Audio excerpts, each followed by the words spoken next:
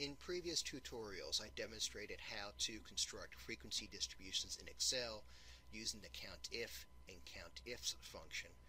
We saw that the COUNTIFs function is a less tedious approach to take when we have multiple criteria that are used for judging whether or not values belong in particular bins. But even so, we had to modify that formula for every single bin. What we'll do this time is demonstrate the use of the frequency command in Excel, the frequency function that it has built in, and we'll enter it as an array formula. An array formula means then that a formula is applied to a range of cells at one time. So what I've done already is begun to construct then my frequency distribution for the variable age for these 17 students. You see I've already identified the minimum and maximum values, and identified also then what are reasonable bins to have for reporting this information. Before I can go about constructing the frequency distribution, however, I need to create a column of information that contains the upper bin limits for each one of my bins. So, and I can put this anywhere on my spreadsheet, but I'm going to put it right to the left then of where my bin labels are listed. So for that first bin, the upper limit is an age of 24. An age of 29 is the upper limit for the second bin. We then see that 34 is the upper limit for the third, 39 for the fourth, and 44 is the upper bin limit. Well, I'm going to also here just label this, so in case I come back in a later time, I can remember then what this information was added for, what the purpose of it was. Now I'm going to click and move then the cursor to the cell that will contain the output for the first bin, that is the frequency for the range 20 through 24. Begin to type in my formula, equal, and the function is the frequency function, left parenthesis.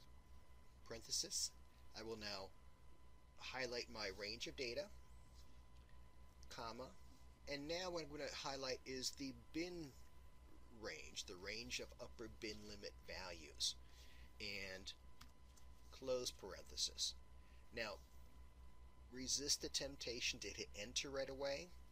What I'm going to do now is move the cursor down to the last cell of my output, and that's going to be what the cell to the right of the bin label 40 to 44, and I'm going to do nothing more than shift and click to highlight that range of data. Now it looks like it's done nothing, but we see that for the first cell it has computed the number of students that have ages below 24. Now to apply this formula to all the cells at one time, I now need to hit the F2 button, so the F2 button at the top of your screen, and that takes this formula and puts it into an edit mode, in case you're wondering why we do that. And now to actually enter that formula into all of the cells in the range that have been highlighted, I'm going to hold down the Shift key, the Control key, and then I'll press enter. So Control, Shift, enter at one time. And you see now then the data is reported in terms of our frequency distribution. Let me add a total value here, sum for the column. That should be a total of 17.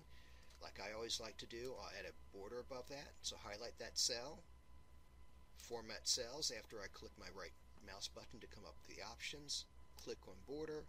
I'll use a thicker line than what is the default, and I'll put that at the top of the cell.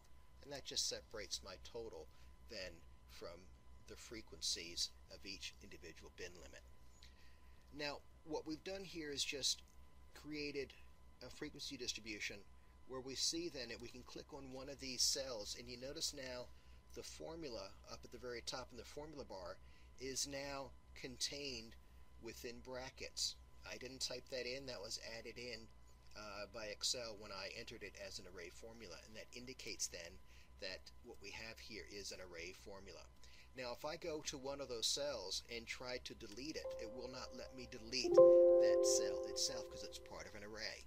What I would have to do if I want to delete that array formula is I'd have to highlight all of the cells and then hit the delete button or the backspace button to erase it. Let me go ahead and just center that. And there's my frequency distribution. If I would be reporting this in a paper, obviously I wouldn't add in the upper bin limit information. Instead, I would just add that information as my frequency distribution.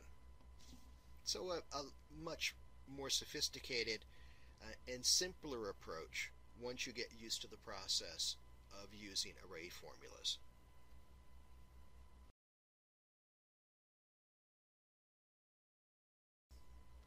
Now I'd like to demonstrate just one more time with a second example the use of the frequency command and an array formula for constructing a frequency distribution in Excel.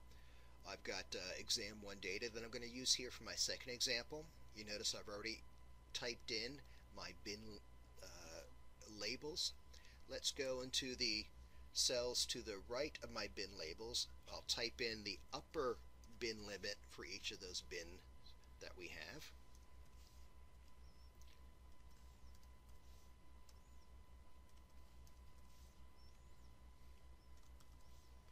And now what I'll also do is I'll just put a label above, so I remember then what this information is. Now let's move the cursor to the very first cell where I will have my formula that would be entered for constructing the frequency distribution, equal to begin then the construction of my formula, frequency,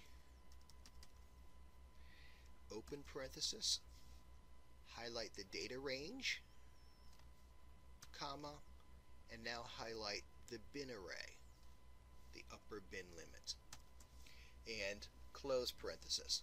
Again, resist the temptation to hit enter. What I'm going to do instead is I'm going to move the cursor to the very last cell in the range, shift, and click my mouse button. And what this will do is highlight that entire range of cells. At this point now, I'm going to hit the F2 button at the top of my keyboard, and that puts the formula into an edit mode. And the last thing that we'll do to enter the formula now into all cells, hold down the Control and Shift keys, and then press the Enter key. And right there we have our frequency distribution. I'm going to add in then the total number of cases the students took the exam, which is 17. And again, highlight the cell, right mouse button. I'm just going to add a border. I just like to always do that when I construct a frequency distribution to set the total value off from the individual frequencies for each bin. And to demonstrate that this is an array formula, I can click on any of the cells where I entered the frequency formula, and you notice then that that formula is contained within brackets, indicating it is an array formula. I can't delete one cell of the array formula. If I want to delete the array formula, I need to highlight and delete all cells at one time. But this is how we go about using the frequency command as an array formula for constructing frequency distributions in Excel. A really sophisticated and very easy approach to use once you get used to the process of using array formulas.